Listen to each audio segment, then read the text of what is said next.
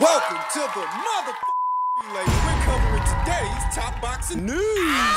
Okay, we'll start with this. A revealing tweet from none other than Gervonta Davis, who's supposed to be headlining his own pay-per-view this weekend. In his own words, he said, "The promotion for this event has been ass.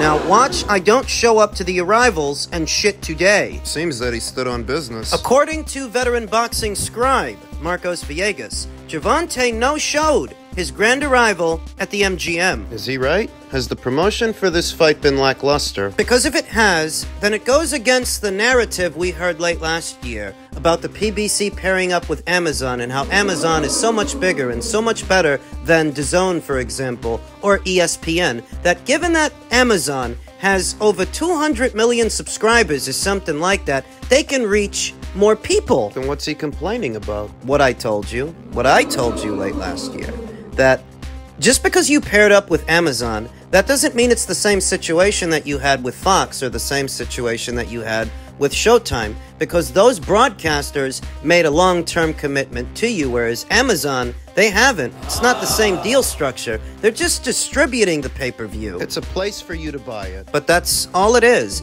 They don't have the stake in how the pay-per-view performs, or your banner's success that Fox had, or that Showtime had. Don't get lost. Don't get confused. The reason the promotional push is not as strong on Amazon as it might have been on other broadcasters is because Amazon ain't that invested, and I told you they weren't. You don't think it's because he left Mayweather Promotions and because Mayweather Promotions isn't promoting him anymore? You don't think it's because of that? No, because Mayweather Promotions doesn't broker deals with networks, broadcasters like Fox or Showtime, or in this instance, Amazon. No, what you were seeing was Mayweather Promotions fighters fighting on PBC shows. It's the PBC that brokers the deal. Right. And based on the network deal the PBC reaches with a broadcaster, that's what keeps the lights on, that's what keeps the fighters fighting, and that's what pays for the promotion. In this instance, the lack thereof. Gervonta Davis thought so little of it, he didn't even bother to show up. The grand arrivals,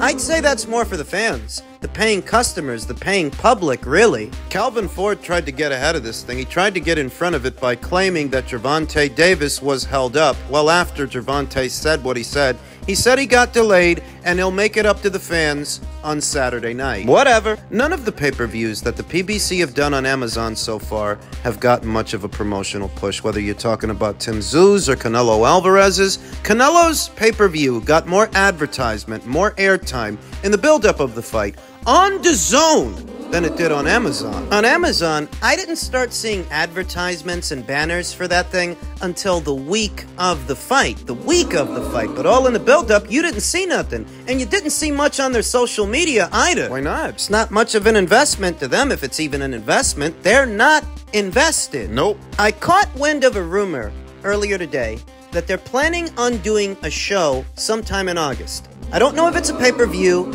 or a free fight, a fight they're giving away. But the rumor seems to indicate that they're cutting back on production costs. How? Something to do with what cameras they're using for the live action feed. The Jitta and the Jib and the RoboCam. They cut them. If the rumor checks out, and they're cutting back on production costs, they're just doing the bare minimum, it accents what I've been telling you all along, that Amazon's not making a commitment to them. That's the first thing. The second thing is, without a commitment, they can only do but so much. Who's paying for this programming? Who's putting the money up to pay for the production staff and the fighters, their purses, just everything that goes into doing a show? That if you're not getting a real commitment from Amazon, and they're not giving you an annual budget to do shows on their platform, who is? Whose money are you using? And are you getting anything back? What? You do a show, you do a pay-per-view, you put your money up to make the show happen in the hopes that the pay-per-view will bring in revenue that gets you your money back. You get back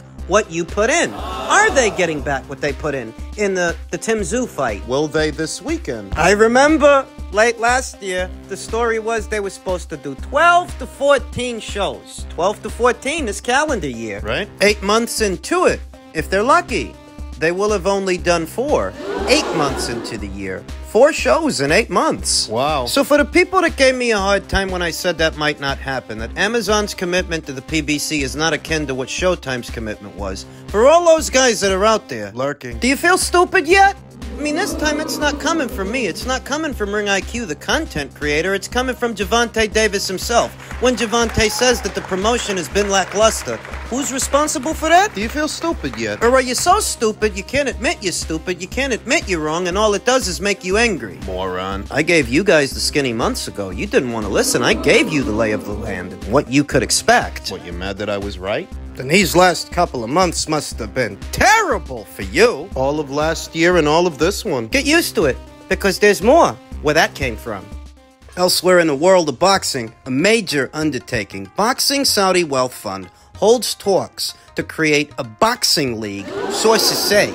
London, Riyadh, June 11th, Reuters. Saudi Arabia's Public Investment Fund, the PIF, is in discussions with multiple boxing stakeholders to create a league, potentially reshaping the competitive landscape of the sport. People familiar with the matter told Reuters, PIF is looking to invest in a joint venture with some of the sport's stakeholders that would feature more boxing bouts. The people said, speaking on the condition of anonymity, a handful of leading promoters, including Matchroom Boxing and Golden Boy, are involved in the discussions that could result in a deal valuing the new entity between $4 to $5 billion.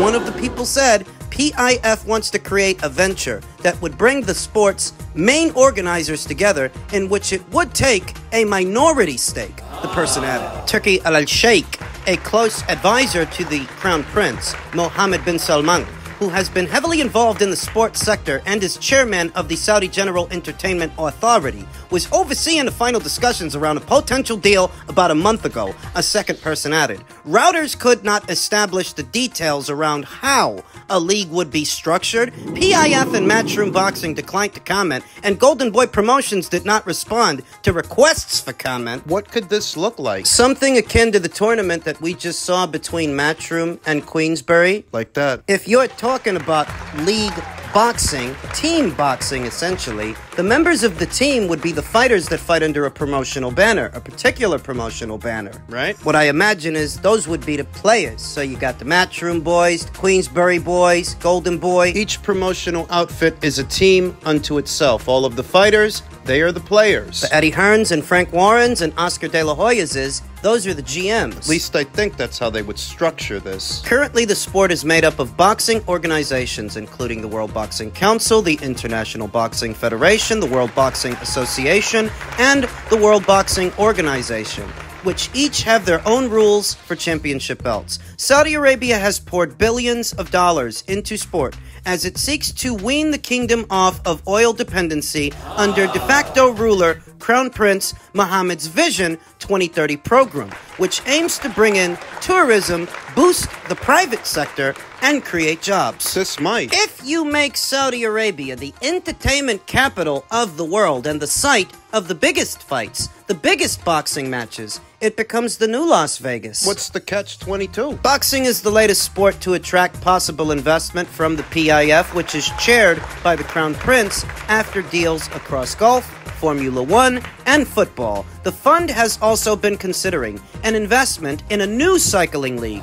Reuters has reported the PIF shook up the world of golf by funding the LIV Golf Series in a move that created a rivalry with the PGA Tour and led to a shock deal to merge the tours that was announced last year. What's the caveat in all of this? What's the drawback? Because there always is one. In passing, if you're imagining a world where big-time boxing and the biggest boxing matches are happening in that region of the world most of the time, that means they're not happening in America. That means they're not happening in the United Kingdom, those boxing markets. If the goal is to make this the new mecca of boxing, it would be to the detriment of those domestic markets. Or it could be in a situation where you are developing a league and financing the majority of the major bouts, the big ones, and bringing them to that region of the world. That would come at the expense of big-time fights not happening in the UK, not happening in America. The question. Were they? We know that the UK has had a renaissance in recent years, but in America, big-time boxing has been dwindling over the years. There are a number of contributing factors. But the market for the sport is smaller now than it ever was. Now, critics of Saudi, Mohammed bin Salman, accuse the country of using its sovereign wealth fund to engage in quote-unquote sports washing in the face of heavy criticism of Saudi Arabia's human rights record. If sports washing is going to increase my GDP by way of 1%, then I will continue doing sports washing, the Crown Prince told Fox News last year. My thoughts on Saudi Arabia using sports washing to change the nation's image. Let's be honest here. You could levy any number of criticisms against any country on the map, including this one, including the United States or the United Kingdom. You're the villain in somebody's story. That's the way it is. So before you get on your moral high horse and try to wag your finger in their face over what you claim they're doing wrong, understand nobody's hands are clean. Leave the politics to the politicians. Because where you might have something to say about them and how they do things, they might have something to say about you and how you do things. Just keep it boxing. So this vision seems to involve making Saudi the boxing capital of the world. I can already imagine that some people aren't going to like that. That doesn't eliminate the need for a domestic boxing scene, but what that does mean is that the big-time fights, the really big ones, they would go over there. Smaller ones would still happen over here? So when a fighter is promoted to the level that he gets to wherein Anthony Joshua is, for example, well, that might be the kind of fighter that you send out to Saudi for the big fights and the big nights. But it wasn't always that way, and he wasn't always there. You have to build that brand, and that brand is built on a grassroots following. Domestic boxing scene got him to where he is. So you will still need them to get other fighters to that same place. While the Matchroom may have the contracts for the likes of an Anthony Joshua or a Dimitri Bivol, they're all-star fighters. Those fighters aren't going to fight forever. The acquisition of new talent and developing new fighters is still required for what is a long-term vision. And a part of that long-term vision has to be the domestic scene. It has to be. You think about a situation where all the financing for this endeavor is coming from the Saudis. The value of the promoters is the contracts that they hold for those particular fighters. As well as their broadcast partners that distribute their shows. The money would be coming from the Saudis. The money would be, but not the talent, and not the ability to identify it. You following? If you get the sense that this is somehow an acquiescence of power, or that the Saudis wish to monopolize the entirety of boxing as a sport, if you've a sneaking suspicion, you don't like it, understand that even if the majority of the big fights, the really, really big ones, happen in Saudi, there's always going to be a need for that domestic boxing scene and developing a grassroots following, because that's how you get those fighters to that place to where they are big names. Got it? What that means is that this could work. Theoretically, it could. May come at the expense of the really big fights happening outside of America in some other region of the world, though at the same time, the American boxing scene wasn't doing a good enough job of delivering those big fights on a deadline. That's how we got here. And the Brits? They've always had a great domestic boxing scene. They still do. And fighting for area titles will still attract a crowd in that region of the world. Even if the biggest of the big fights get outsourced to Saudi. In the UK, it doesn't have to be a title fight to draw a crowd. In the UK, it doesn't have to be the biggest of the big fights to put asses in the seats. So they're going to be all right. What are you saying? Fights like Lopez versus Steve Claggett aren't the kind of fights that the Saudis have been putting on. They've been putting on the fights that are difficult to make, making things happen that would not otherwise happen without their involvement. So if you want more of that, this is good news.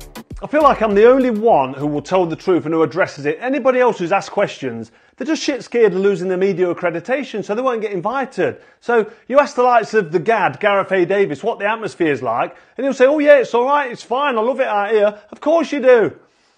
You're on the payroll. And even Jim White, I love Jim White, but he was asked about the atmosphere. He's like, oh yeah, the atmosphere is fantastic. I don't see the problem. Turki Al-Sheikh was on the channel the other day, invited him out there, and he was like, oh yes, Your Excellency. It'd be an honour to come out there and watch the fight. What's that? Oh, business class flight. Oh, go on then. Champagne on arrival, if I have to. So what I'm saying is, they feel obliged to be complimentary about the atmosphere because they're on the payroll. But I'm not on the payroll, so I'm not worried. I can just be honest. It's all about Froch on fighting, telling the truth. And my honesty, and the fact that I'm not geared towards a certain agenda, and I'm not trying to please anybody, means that my honesty upsets certain people. And that's why Bricktop gets so annoyed. I've told you, Bricktop, Get on the channel. Let's have a face-to-face, not over the phone, not over a Zoom call. Let's get face-to-face. Let's have a good, old-fashioned, passionate, amicable debate. So as Saudi investment becomes more prominent in the sport of boxing, you're sure to hear more criticisms, just like those you just heard from veteran fighter and Hall of Fame inductee Froch,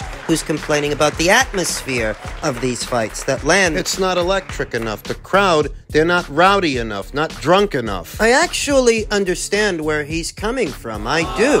That if the fight is happening in the UK, for example, involving UK fighters, it is that much more electric. It is. But the fact of the matter is that the fights that Saudi is delivering are fights that would not otherwise have happened if they didn't get involved. Yeah. Fury wasn't gonna fight Usyk if not for the money they put up. Matchroom would have never fought Queensberry as a tournament, as an entire show. We wouldn't have got that. And you wouldn't have an atmosphere to criticize because there'd be no fight, no show for you to criticize its atmosphere. Nothing. The fight between Artur Beterbiev and Dmitry Bivol set to go down later on this year. We weren't going to get that. You understand that, right? Right. That both sides would have never came to an agreement. It's the Saudis bridging that gap with their financing that even makes that fight possible. So don't worry about the atmosphere. Be thankful that you're getting the fight, Right. because you wouldn't have got that at all if not for them. Bottom line. Farrell Crotch quips that he can be completely honest about the situation because he's not on the payroll like some others. Here's another way to look at it. Because you're not on the payroll, you can afford to be disingenuous. What? If Farrell Crotch were still an active fighter here today, and he was offered the kind of money the Saudis are offering other fighters in the sport here today, you think he wouldn't take it? You think he'd stand on principle? Don't be naive. It's a double-edged sword. You say you can be honest because you're not on the payroll. I say because you're not on the payroll, of course you complain. Stand on your soapbox and harp about how the atmosphere ain't the same in Saudi as it is in the UK when the fights you're watching in Saudi wouldn't have happened. In the UK, in America, you think you were gonna get Wilder in the ring with a guy like Zhang? That wouldn't have happened without the Saudis' money, and the same applies to the Joseph Parker fight, because the Joseph Parker fight was briefly talked about years ago, but it never happened. It's the Saudis' money that made it happen. That's reality. When they were both champions and when they were both unbeaten years ago, the fight between them didn't materialize. It didn't happen. It's the big money that drew Wilder out and put him in the ring with those fighters. And the same applies to a lot of other situations involving a lot of other fighters. The reason fights don't happen is usually the money. Disputes over the money, who gets how much of it, does it even exist, is a fight commercially viable? A lot of the time, this is the holdup. And the Saudis have been eliminating that problem. So while you may feel like they're monopolizing the sport or they're outsourcing all the big fights to that region of the world, a good number of those fights wouldn't have happened if it wasn't for them. So stop being a wet blanket. Boxing fans, if there ain't nothing to complain about, they'll find something to complain about.